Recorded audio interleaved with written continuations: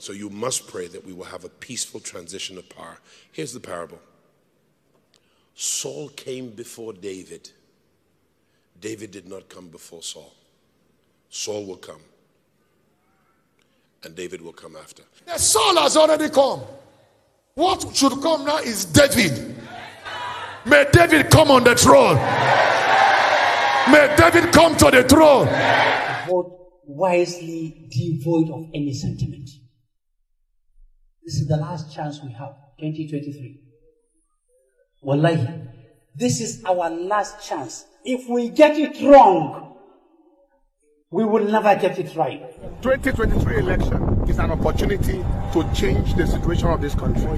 2023 election is the opportunity to move away and depart from the evils, the wickedness, the darkness that bedeviled our nation for the last 7 to 8 years.